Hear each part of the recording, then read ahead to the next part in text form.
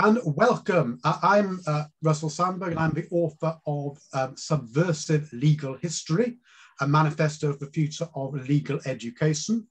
And I'm having a series of conversations with legal historians and other experts to try to further the themes of my book, which talks about the need for legal history to be at the beating heart of what law schools do.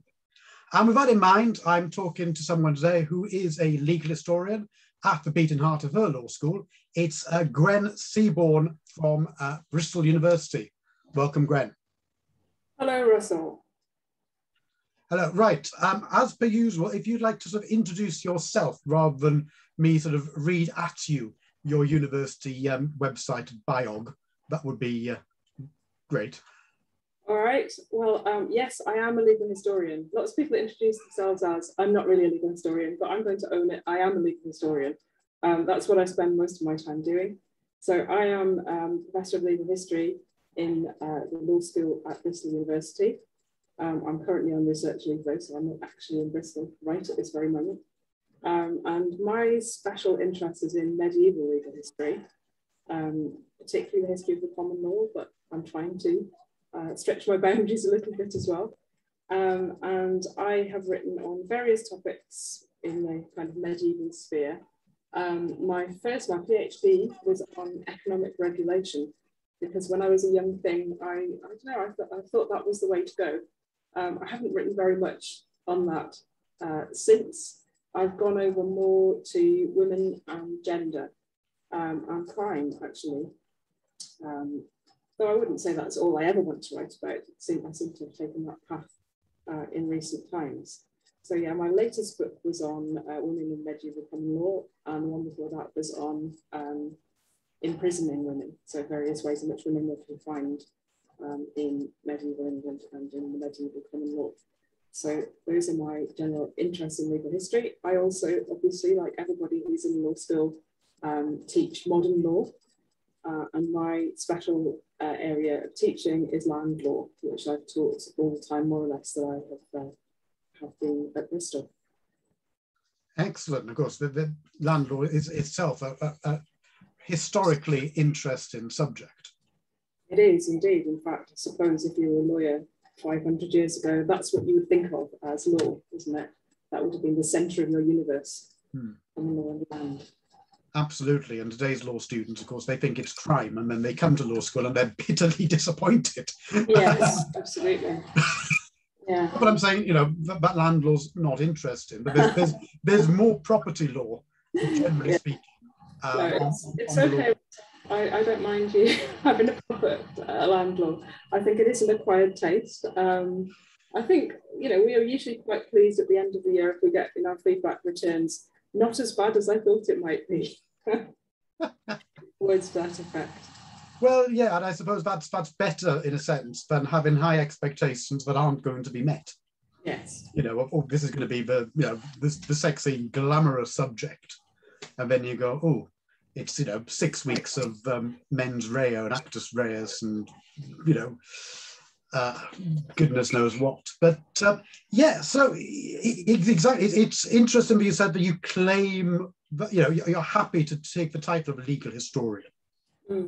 And so sort of, why do you get into legal history? I can sort of.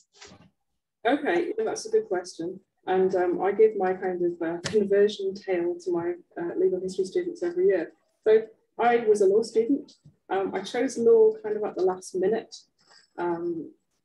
because it was impressive, I suppose, for a kid from a kind of comprehensive school background. Law and medicine were the kind of aspirational subjects. And although I was very interested in history at school, I suppose it wasn't obvious to me what I would do with a history degree, so I went for law in the end. And then I quite liked it for a couple of years. Can't say I was hugely enthusiastic about it. I still, probably until the end of my second year at university, thought that I would be a lawyer. Then I did some mini pupilages over that summer, realised that I was not a good fit for that life at all. And I think that was the correct choice. And so I was a bit of a loose end when I came into my third year. And then I had the option in legal history. and really never looked back. So I did it as an undergraduate. Then I went for a year to the Law Commission to be a research assistant, doing more or less legal history, so statutory law, appeals, various kinds. And then I did a taught master's course, and then I came to Bristol. So this was in the strange old world where you didn't have to have a PhD to start as a university lecturer. So I got a job at Bristol, and I started to do a PhD on the side with the history department at Bristol. So that was my path, a little bit unusual perhaps. I'm really pleased that I did go down the history route. I think that opened doors for me in all sorts of ways, intellectually and just meeting people from that world as well. So I think that I really am in between those two worlds, which is, it's an interesting position to be in.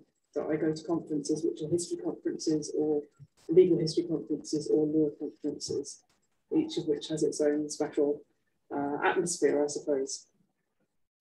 Yeah, and that's quite sort of uncommon, isn't it? Because generally speaking, they are two sort of quite different tribes in terms of sort of, you know, the legal historians and then the history people interested in law, constitutional matters, that kind of thing.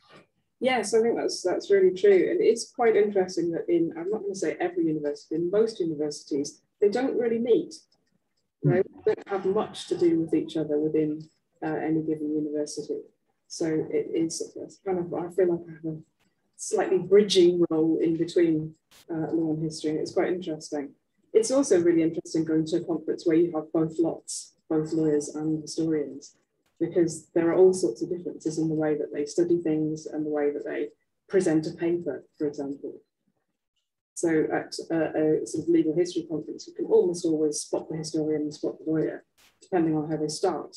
So classically, a history paper will start with a kind of an anecdote or a case study. And a law paper tends to start with, this is what I'm going to talk about, this is my argument, off we go. And yes, I don't think I'll go too much further down the route of caricature. There are one or two more things that one could say, but let's be polite.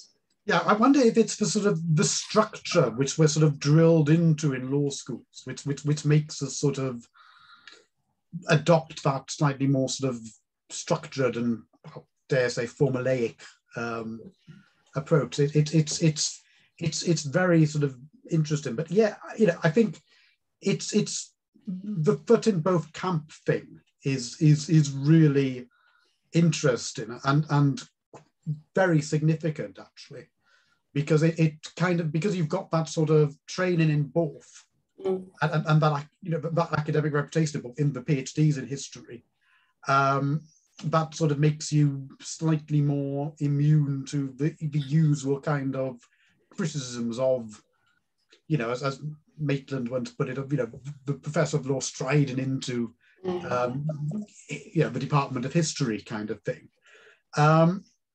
Do you think that's still a big issue in terms of, you know, I'll put it another way, I'll put it a slightly kinder way. Why do you think that these two camps are still so separate? Oh, that's a really good question. I mean, I think that there are definitely differences in approach. There are differences in the language they use about the same thing as well. So in the kind of what we would think of as the public law world, if you were to look at a history book on that kind of areas of constitutional law, the language used about it would be very different. So they talk about kingship, we talk about, you know, various things in public law, and there's not that much cross citation. And I think what I've noticed, again, this might be a bit of a caricature, is that both sets of people tend to be satisfied by citing fairly old scholarship from the other side. So there's a lot more that could be done to sort of get people talking to each other. I think that's one of the things that I would very much like to do. Absolutely. I mean, that's a very interesting point, as I hadn't sort of thought of it in those terms. It's almost as if we have some understanding of the other discipline's canon. And so we go to the sort of the canon, you know, not the canonists, so that's a different subject. You go to the members of that canon to cite, rather than knowing what's currently being done or has been done in the last 20, 30 years. I mean, it's striking actually that sort of the more I do of legal history, the more you sort of I pull in books off the shelves, and you sort of then look at the name. I've not come across this name before, and then you Google them and you find out that oh, they were a professor of history, and then before you know it, there's a whole raft of literature which you're previously blissfully unaware of. Yeah.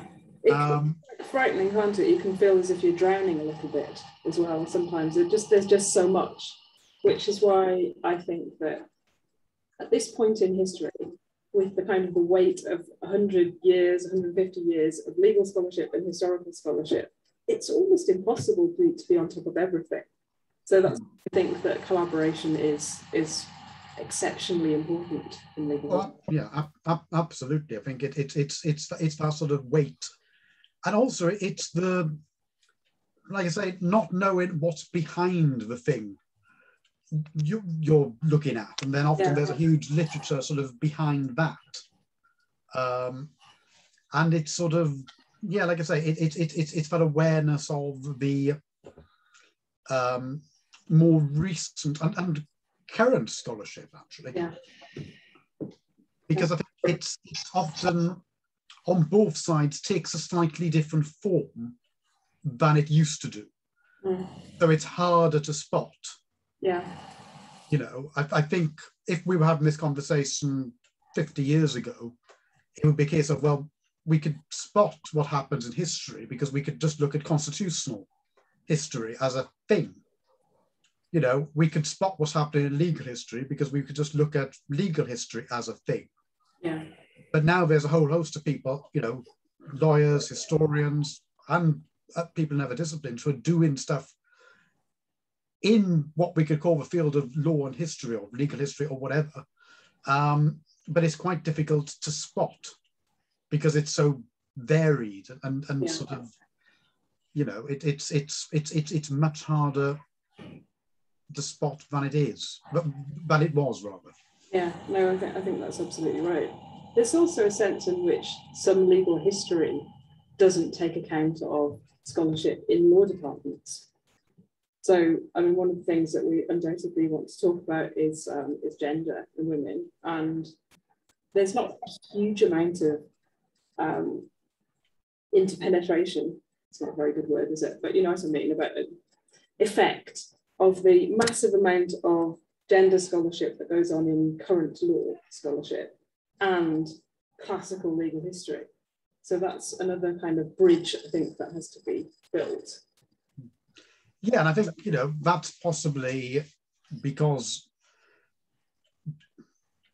there's misunderstandings about what legal history is, and legal history is still seen by those outside the sort of, who don't call themselves legal historians, and we can return to that language, as being a very sort of particular, narrow thing. Yes. But it's one of those situations where there's a little bit of fault on both sides actually, because to what extent are we, when we're writing legal history scholarship, also being aware of the non-historical legal scholarship on that area? I mean, I agonized over in the book the chapter on feminist legal history. The extent to which to include stuff from feminist legal studies, and where do you draw the line? I sort of came to the conclusion: don't draw the line, include your great. But there's other pieces on feminist legal history which focus very much on feminist scholarship by historians or legal historians rather than the general, more sort of social theory type stuff. Yes. And of course, you could argue that if that same example can apply elsewhere. If you're suddenly writing about, or I'm suddenly writing about the history of a particular thing in criminal law, then shouldn't we be having a conversation with experts in current criminal law? Yeah.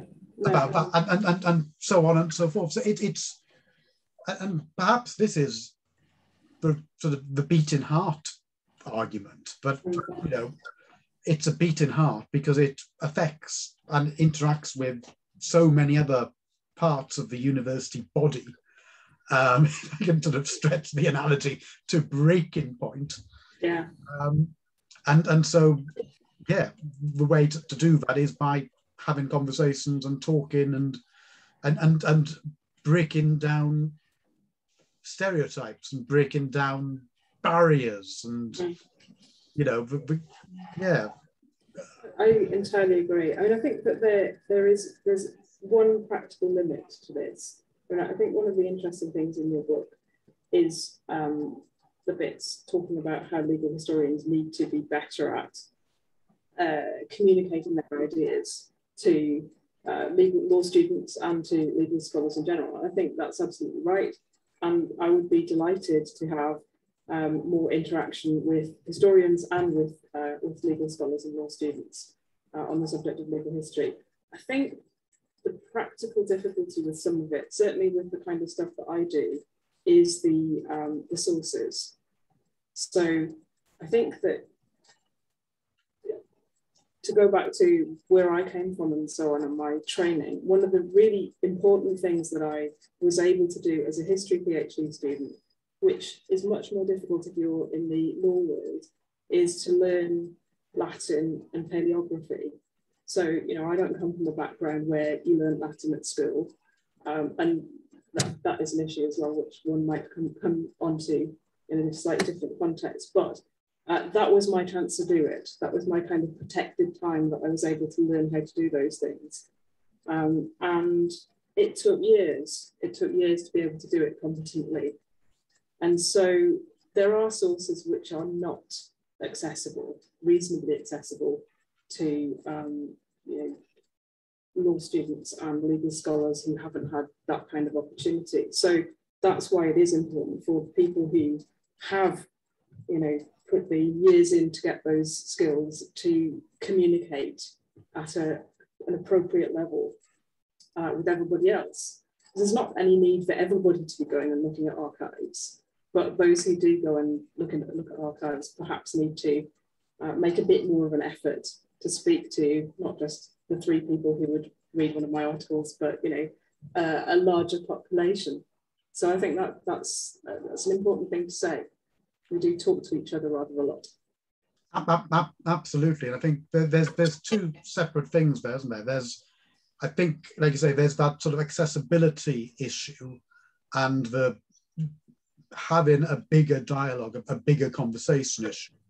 There's also the issue of training, and you know, it sort of, one thing I think which has happened significantly over the last 10, 15 years in law schools is the amount of training we now provide for PhD students. You know, because a number of PhD students are now funded by, you know, research councils and various other bodies, and you know, that I think has increased the methodology. Is not quite the dirty word it used to be in law schools. Although I still think that it is still one of those words which is still only trotted out on particular occasions and in particular contexts. And, you know, what's interesting is that, and I say a bit about this in the book, is that at undergraduate level, the methodology is doctrinal legal studies, you know, understanding legal materials.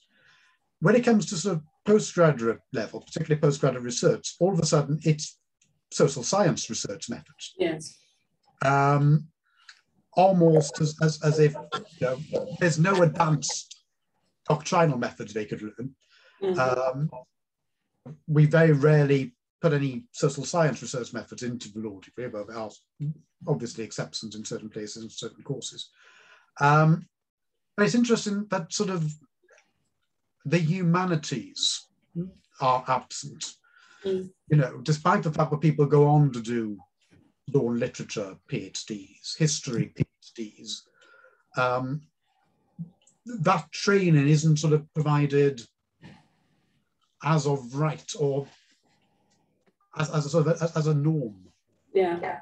No, I think that's a good point, and I think that's it wouldn't be that difficult to integrate it into the Bristol structure. If somebody comes to do a law PhD, you're absolutely right. They would be doing classes in quantitative methods and socio-legal methods, and it wouldn't be too difficult to try and integrate some legal history into that as well. Exactly. So that, particularly, I think, given the lessons we've learned over the last 18 months in terms of how much stuff can be done online, the idea that there's only, I don't know, 2 students at the University of X who could possibly be interested in this. So, it's a resource issue, disappears when suddenly there's more numbers. But yeah, on the accessibility point, and on the sort of the broader sort of conversation point, are there sort of practical ways in which this can be mitigated rather than overcome?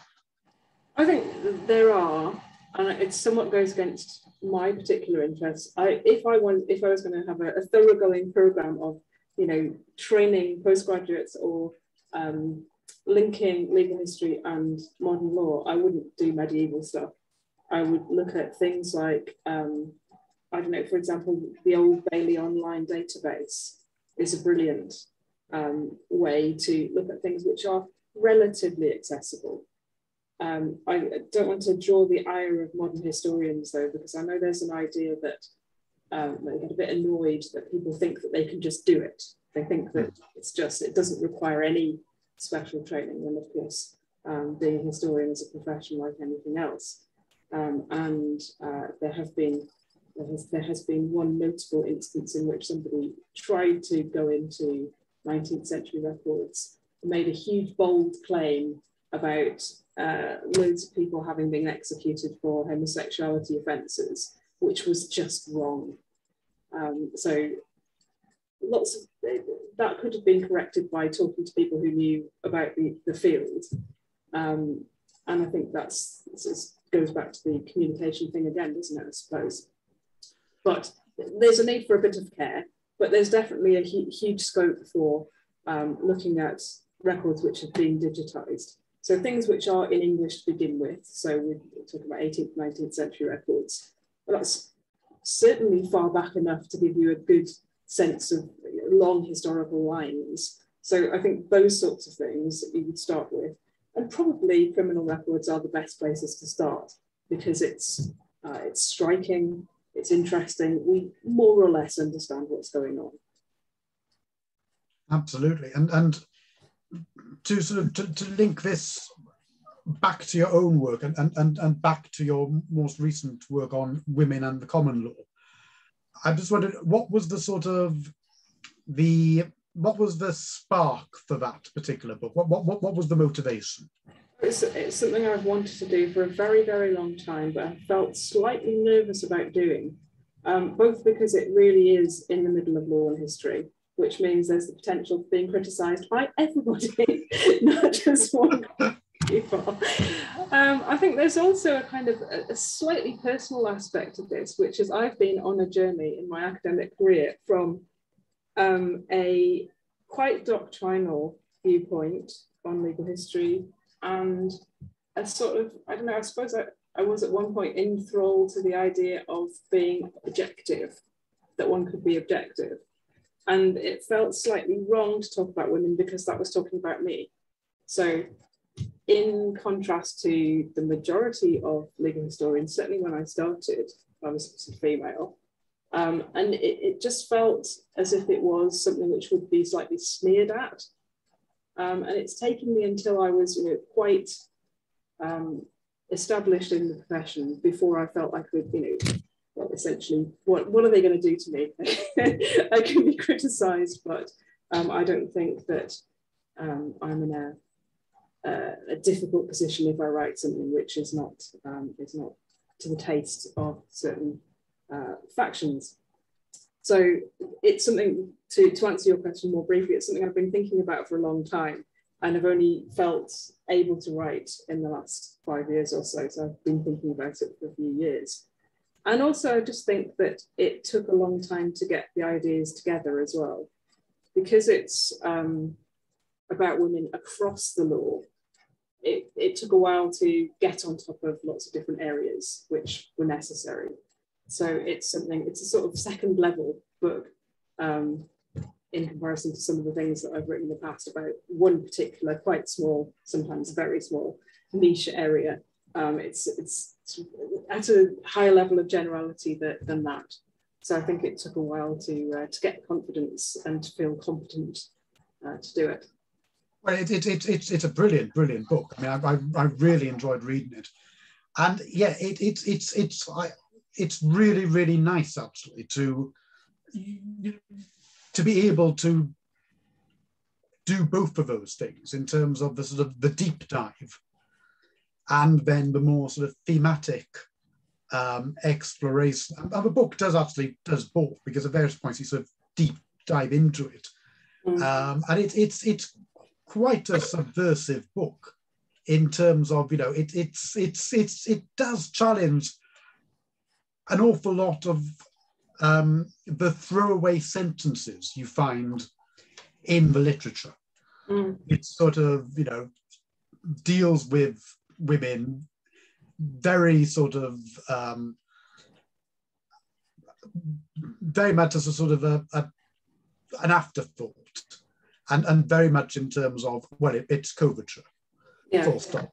And sort of, you know, what's great about this book is, you know, we've had and are having a significant amount of people, legal historians or people who might not call themselves legal historians, doing work on the history of women in the sort of the early modern and modern era.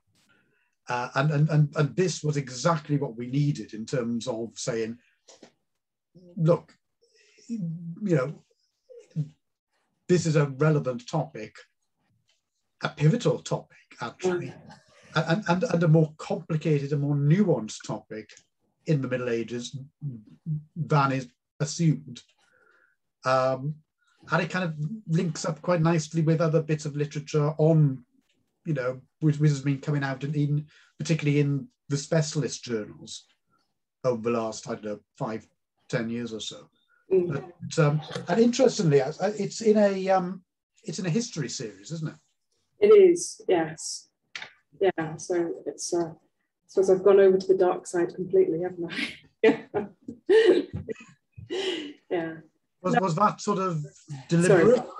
Was that well, obviously it was a deliberate choice, but I'm just wondering. Yeah, actually all of my books have been in history series.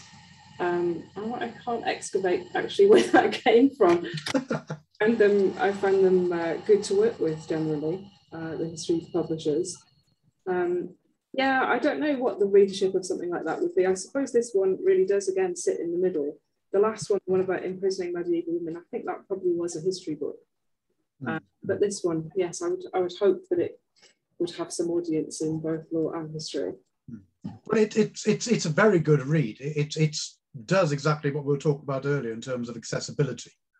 It's sort of, you know, and it does that trick of, you're reading it and you think you know where it's going. I mean, it sort of pulls rug from under you at various different times, because you kind of think, oh yeah, this is going to be, you know, the usual coverture stuff, and then it sort of, you know, pulls and plays around a bit with structure and yeah, it's the joy of a thematic book rather than that sort of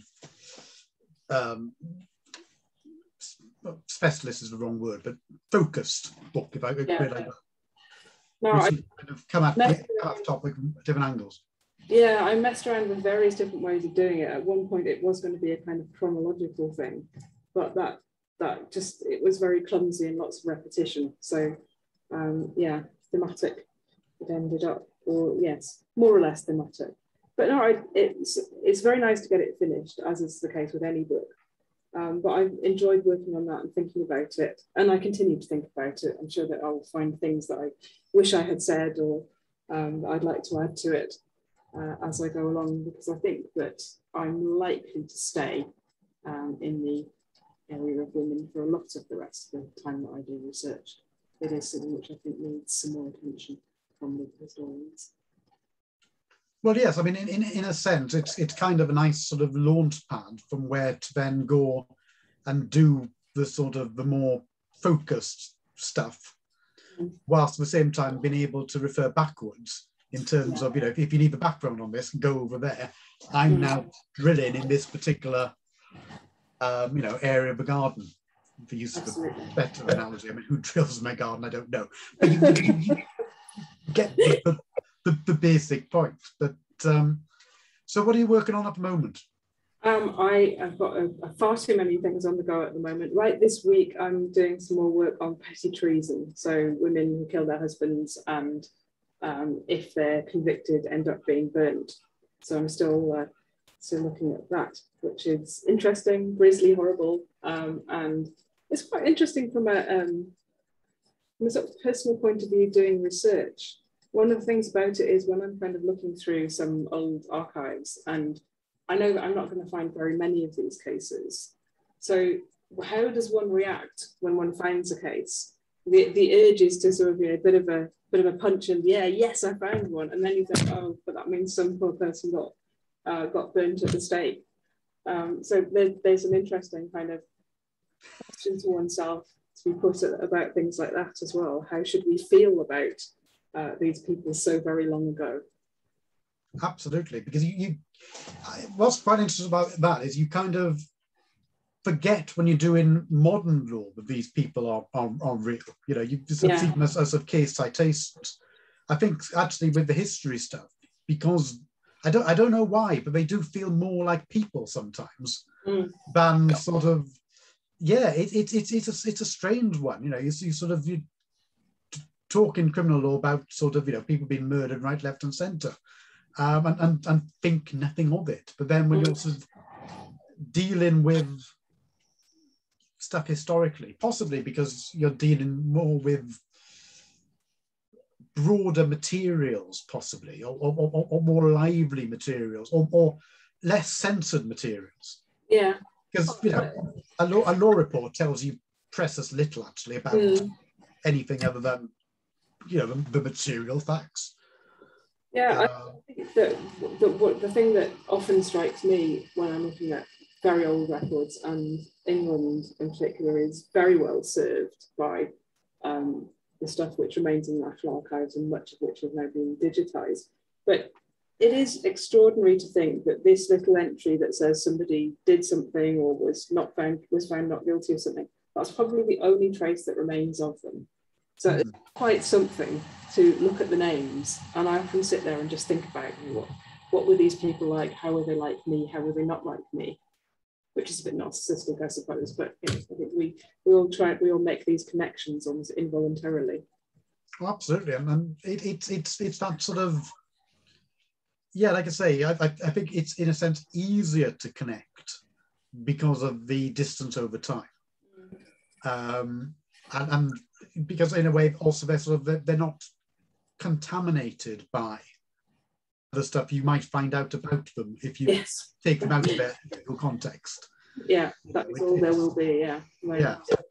But, no, it sounds fascinating, and you know, and again, it is one of those topics which, you know, there's always a paragraph on it or a sentence on it in works, you know, and you sort of, I therefore know what petty treason is. Thank you very much.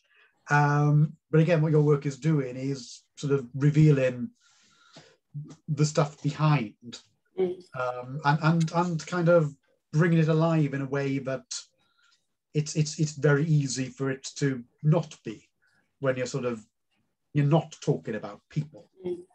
No, I think that's absolutely right, and I think one of the things that I hope it does, it's quite an old-fashioned thing really, which is just putting women back into the narratives which have been constructed, and which serves, as again, as your book brings out, it serves to question those narratives, doesn't it? So studying legal history as an undergraduate, which I loved, you realise that some of the stories that you're told are really very simple and simplistic. So things are always triumphing or rising in nice lines. And once you chuck women in there, then something like, I don't know, the development of defamation takes on a different character, because the sorts of things which became actionable at common law, actually, if you think about it, were more suitable for men than for women. And that point really is not made, that there's a divergence in terms of where saying a woman was a whore would go, and where saying a man is, I don't know, not suitable to do his business would go. So one would be common law, one would end up probably being a church matter or a local matter. And that doesn't really feature in the standard law school classical legal history tale of the rise of this kind of action. Absolutely. It's adding the sort of the colour back in. It's adding the complexity back in. And you're not then also adding in a sort of a new story which sort of just fits in between existing chapters. You're also rewriting, as you say, you know, the other chapters as well. It's, you know, I don't know how you could aim to write legal history without paying attention to gender. Actually, it's you know, it's obviously it depends on the context, but I can't think of a single context where it wouldn't be gendered. You know, and where that isn't just about adding an appendix at the end. And I must say that I think that this is a matter of legal history, doctrinal legal history, needing to talk to just the law school, because I don't think my colleagues who teach the core legal subjects, I don't think any of them don't have gender and, you know, discussion of race and so on within their tort, their crime, their land law. We even do it in land law. So I think that the somewhat insular nature of legal history within the law school needs to be broken down a little bit, even if just to talk to your colleagues within your own law school. Absolutely. And, you know, it's about then picking up the extent to which those fields are now informed by different perspectives than the traditional doctrinal, you know, pale male focus. And also, I suppose, you know, looking at the modern law as well, and modern law developments, and even things like, you know, the use of authority, and the use of experts, and the use of commentators. You know, it strikes me there's quite a lot for both sides to learn there.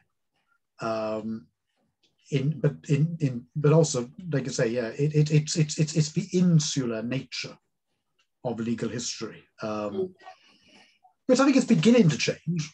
Oh, I think so too. Let me give you just one last example of the insular nature of legal history. This is one out of the book, and it came to my attention actually from teaching. So I started with a legal history course, which was very much like the one that I had, which was essentially private law based. And then bit by bit, I introduced more crime, more family, and the students liked it. So I continued to do that. We started to learn about rape on the unit. And so I tried to send the students off to read in the standard Introduction to English Legal History about rape. And they and I were very surprised at just how little there was in Baker's Introduction to English Legal History. So I think I'm correct in saying that there are 4 sentences within a larger section on personal injury on rape, and it ends in 1285. So nothing of any interest happened after 1285, which is interesting. You know, I mean, it's a fantastic book. I wouldn't want to knock it by any means, but it has some areas which are a little out of step with what's gone on in law schools on the whole in the last 30, 40 years, and that would be one of them. So yeah.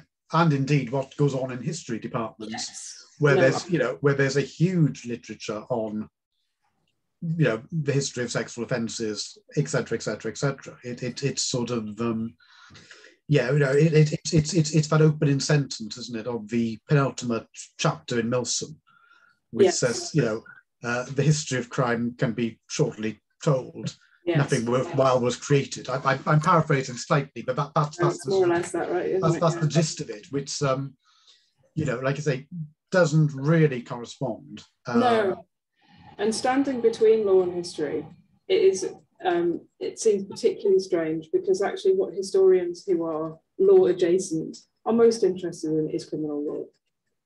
Criminal law, and to a lesser extent family law, which might shade off into a bit of property, but criminal law is the most kind of happening area, I think, amongst those sorts of scholars. So it probably seems very strange to them looking over the fence to see what isn't there in classical legal study.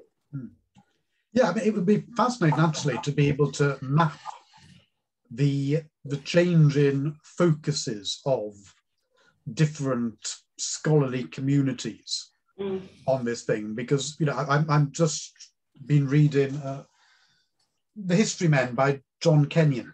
And that makes the point that sort of until the 20th century, constitutional history dominated history departments. Yeah. So I wonder whether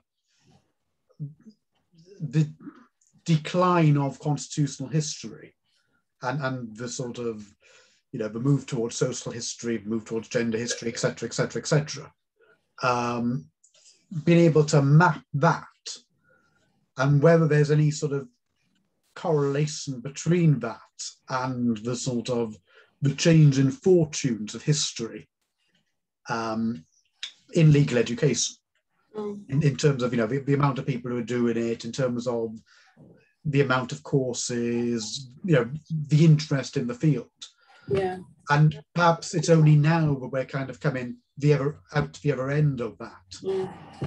It's quite interesting in that a couple of years ago, I looked into what used to be taught on the Bristol law degree when it first started. And I was surprised to see that there were one or two sort of compulsory courses in legal history, but a bit of excavation showed that they were essentially constitutional history. That's what they were doing. So perhaps at that point, the two things were closer together in a way. That was in, I think, the 1930s. We moved a bit further apart. Yeah. I wonder if they're now moving close together again. No, I think so. I hope that sort of interest in gender, race, social history generally, you know, issues to do with power, issues to do with equality. And it might well be, but it's a framing thing that's getting in the way, but we're sort of framing things differently. And hopefully the sort of the thematic approach might actually help significantly there, because suddenly we're talking the same language rather than, you know, well, this isn't for me, that book isn't for me, or that article isn't for me, or that sort of journal isn't for me. You know, I think it's there are linguistic boundaries here, because of the sheer amount of stuff there now is, you know, in comparison to, I don't know, 30, 40 years ago. Yeah, and it's all, I think it's true. Yeah, that's absolutely true. You know, I think one thing which I've found quite a positive thing, and which it links back into your thoughts about the fact that legal historians need to communicate better, is one of the things that we've all been doing rather a lot more of during the pandemic, and perhaps a little while before that as well, is blogging. I think that that is a really good way of forcing yourself to speak in the right accessible language. And I quite enjoy doing that. I've surprised myself. I quite enjoy writing a 1,000-word piece on something rather than, you know, a 10,000-word piece on something, and just putting the absolute key points down there in a way that people can understand, and perhaps also sort of topping and tailing it with some link to the present, or some something that's going to be of interest to people who are not just in my little field. So I think that's it's one of the ways in which we can reach out beyond the ghetto, if you like. Yeah, I mean, I hadn't thought of it like that, actually. Yes, I mean, I think it's in a way also, it's bridging the gap between our activities in terms of research and teaching. Because the same skills which you've just described, as a blogger, are the same skills you use as a teacher. Particularly as a lecturer, I suppose. But yeah, I think it's about sort of bringing those things together, and as you say, realizing there's a whole host of different ways in which you can disseminate. What I quite enjoy about blogging is that it allows you an opportunity to play with stuff in a way which doesn't matter so much because it's not going to be committed to print. No. And so you can be slightly more playful, slightly more creative, slightly more risky with it. Yeah. I must say, I also find it really useful in teaching. So I enjoy writing it myself and sort of disseminating ideas. But I do also find that my students in legal history, if I want to give them something on crime, for example, as I said, there's not so much in classical legal history books. So I would be sending them to history things. And they're law students, they're not history students. They don't necessarily have the background in history to really get everything out of some historical articles, because they have the parallel problem to the one we have, which is they're talking to their people. So I quite regularly send them off to a blog, maybe to a blog and then to an article, but sometimes just to a blog, because there are some very worthwhile, high-class, relevant history and legal history blogs to send them to. So that's been an excellent development over the last few years. And I suppose the number of recorded seminars and lectures there now are. Yes. Because of COVID. And that again, I think is I'm finding a tremendous resource. Absolutely. This year in terms of being able to say, rather than me tell you about what so-and-so said, you can actually watch them. Yeah. And it's nice to be able to sort of for them to put a face to a name and to sort of to see that there's other people who are interested in this, and it's not just me going off on one. Yeah, no, I think that's right. I think that is that could be part of the sort of solution to our slight communication problem, couldn't it? Because probably we're never going to be a huge body of people studying legal history as the central thing that you do. But if we can be connected up in one way or another through seminars, through online presentations, through blogs, that would certainly advance the cause, wouldn't it?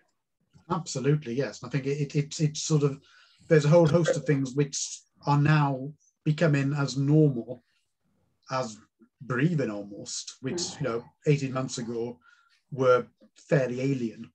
And hopefully that will be the one good thing that comes out of the pandemic is that we can be more connected and in conversation more without having to physically be at various different places. Yes, it's certainly a boon for accessibility, being able to talk to people in different countries and so on as well. So it's all good. Excellent, fantastic. And I do think at the end of the day, although that's important, the other key thing is that the accessibility of sources and the accessibility of books and articles which enable, basically they are the tickets of entry, to misuse that phrase, to legal history, to understand a way in. And like I say, I think your book, most recent book on women in the medieval common law, definitely does that, and definitely is a fantastic way in which subverts expectations. And I mean, I think one of the things that I wanted to say is that obviously my book is about women in the common law. I think one of the things that I've noticed, particularly coming from history, is how much people write about the law but not the common law. And I think that's quite interesting and also quite subversive. So one of the things that we, because there's not infinite time, when you do a legal history course, you tend to do the English common law, because for a law student, that seems to be on a nice trajectory to where we are now, doesn't it? but we forget sometimes that there are things that have been left behind. So sitting where you are in Wales, there's a whole tradition there which existed until the Tudor period, and in some ways, in some attenuated ways beyond that as well, which, if you are in Wales and you're thinking about the existence of both of those things, that's a good route towards subversion, criticism, critique, and so on. And then there are all sorts of other bodies of law, as you know very well, which don't get a great deal of time in law schools, but get a lot of time in history study. So that's why that kind of bridging thing, again, is important, I think.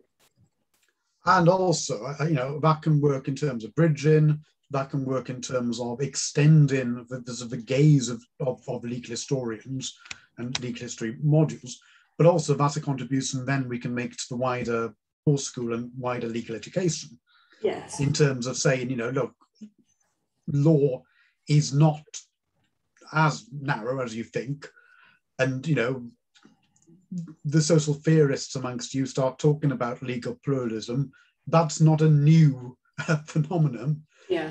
And we've got stuff here which is a neat illustration of that.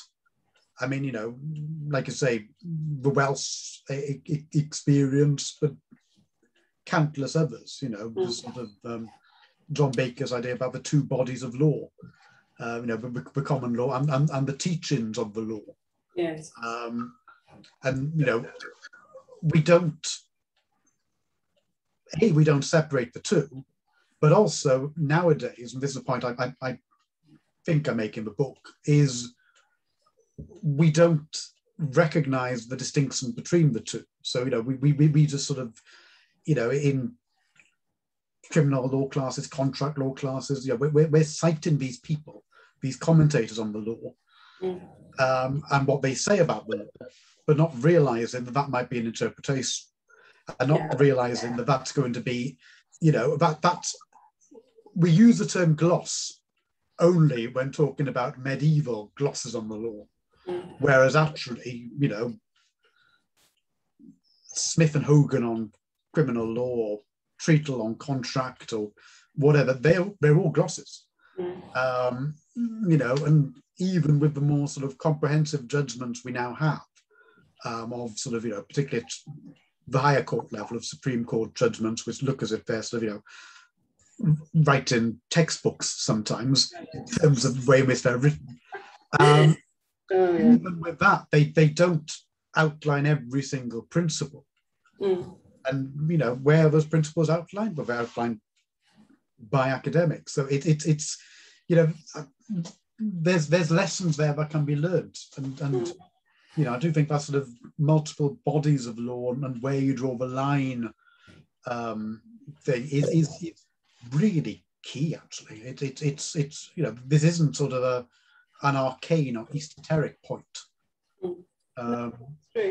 I think that one thing I would say about Supreme Court judgments is, does your heart not sink when you look at a modern Supreme Court judgment and it says at the beginning, gives you a kind of cast list at the beginning. You're in a long hall if it's got to explain who 12 different people are in a property case. But, absolutely, yeah. I think that's very true. And it's worth having a word now, isn't it? I think about how you think that we could infuse more historical thought into teaching of modern law. Yeah, well, I think it's there's various different ways to come at that question. There's the way in which we tend to come at that question is the institutional, which is in some respects the dullest way of approaching it, right? In terms of the question often becomes, should it be taught as a particular module or taught within particular modules? And I think the more interesting way to do it is not to think in those terms, but to think more in terms of, would it be valuable to frame a particular discussion historically? And I think for a significant amount of areas of law, they are more interested if you look at them through a historical lens. They are more intellectually rigorous and interesting if you look at them from a historical lens. It instantly gives you a sense of comparison, which otherwise you don't have, or if you try and do it by reference to another jurisdiction, becomes more difficult and more problematic in terms of materials, language, accessibility, etc. So yeah, I think there's a real need for, in the same way that we've started to think about looking at our curriculum through the lens of gender, through the lens of race, through the lens of the social context. I think the same thing needs to be done in relation to history. And also, I mean, my instinct is to catch them young. Or the way we kind of do it at Cardiff, I think it sounds pretty much the same way as you're doing at Bristol, but we've got this optional module, which they do in their second or typically in their third year. And that then allows them to sort of look back at their law degree and go, yeah, it now makes more sense. Yes, get lots of those comments. Yes. I understand things now, yeah. Yeah, I'm just wondering, how much better it would be for it to make sense from the beginning. Yeah, no, absolutely. And yet without, how can I put this? Without tedium. I mean, one way you could do it is through the kind of, this is what the courts were in 1100, this is what they were in 1500, etc., which would be tedious. I don't actually think that you have to go back so very far as all that. And I don't think it's necessarily in my research interests, but I think that finding the historical story for even things from the sort of 20th century is beneficial. But, I agree. I think that it would be good to infuse some historical side to things from the beginning, because, as you point out, and as we know, it's impossible to do law really without having some sense of history. Just thinking about land law, and I'm trying not to bang on about land law too much, but there's the institutional aspects that you have to have some inkling of, the fact that certain bits come from the common law, certain bits come from equity, and there's a different mood, if you like, in the rules on each side. But, if you have the space to do it and you want to do it, there's all sorts of other historical stuff that you can get into in land law. So it's not coming from me, it's coming from other colleagues, and particularly Antonia Layard, but we've over the last several years looked at kind of colonial aspects of land law within the land law course, which students enjoy very much. So I think things like that can be introduced into even something which seems quite so mundane as land law. Absolutely, and I think it's that question of, you don't have to be comprehensive. You can't include everything. So, you can then be creative about what you're picking up, particularly if you're then able to point to stuff to contextualize and to give other part of the missing story. Yeah, your point about the 20th century in particular, I think, is really, really important, because, it's the extent to which is that now, should that now be seen and treated as legal history? And is there need, when we're talking about, I don't know, Lord Dennin's property cases, to really now put that in the context of the time as part of that story? I think there really is. And in that particular context, in the context of Denning and property law, or the kind of constructive trust, the creation of the new model constructive trust. So this is getting a bit niche for anybody who's not interested in land law. When I teach land law students, it is absolutely necessary to give them a bit of a picture of what family law was for quite a large swathe of the 20th century, in order for them to understand what's going on in those cases from the 60s and 70s, which are kind of either side of big reforms in family law. and also just to get them to understand that if you're looking at a case, let's say, of a marriage or a partnership has broken down, you actually do need to be looking back 30 years to when these people got together and thinking about what was the world like then, not looking at now and thinking, oh, pathetic woman, why can't you go out and get a job? You know, so I think that there is a need to have some concept of both the law 30, 40 years previously, but also social conditions at that time. Yeah, I mean, that I think really underlines, you know, the basic point of my book, in a sense, in that, you know, it's the need to do history properly because it's always there anyway. Yeah. You can't, you know, you can't ignore history and law. You can do it badly. Yeah, you know, you can sort of do it without giving proper attention to. And yeah, it's one of those things, isn't it? That sort of, where do you draw the line in terms of history ending and the current law beginning? No, I agree. You know, sorry, you get into a very weird situation. I don't know whether you're a bit younger than me. I don't know what it was like when you were a law student, but I remember my land law textbook. Several of the chapters began now since 1925. So they had this very strange kind of I don't know, timeless view of the world. So I mean, obviously there was a big change in 1925, but it's written as if nothing had happened, nothing had changed. It's like, yes. Wow. But yeah, no, I was speaking to a new student earlier this week, and he'd studied history at A level. So I said, so, you know, what did you study? So I studied modern English history up to Tony Blair. I think Tony Blair is now in the history syllabus. Yeah. You know, it's, and yeah, I mean, that's something I think for legal historians in particular is something really to grapple with. Yeah. You know, where do you stop and the sort of the contract law specialist or the criminal law specialist takes over, you know, and it's obviously going to be different for each area, but it's tend to be a bit vague on in the legal history course. But yes, that's right. There is you could take it from when the big textbooks start to be written in a subject, and then it's kind of set to a certain extent.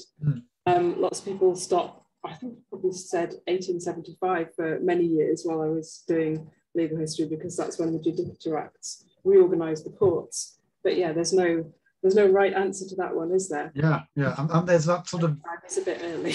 Yeah, and there does seem to be quite a dearth of literature on the 20th century. But yeah, I think a good book on 20th century legal history is overdue. Yeah. Yeah, there's one for family law, Cretney's book. Yes, which is brilliant. Yes, it is. There's a couple of ones I think come out in recent years on contract and tort, but yeah, an overriding book would be very, very welcome and overdue. If anybody's listening. If anyone's listening, indeed. Right. Well, excellent. It's been fantastic to be joined with you this afternoon, Gwen. Thanks very much for the chat about all things subversive. Yes. And just to say once again that your book, Women in the Medieval Common Law, is available, published by Routledge. And thanks very much for joining me, and join me again for another subversive conversation. Thanks, Russell. Keep subverting.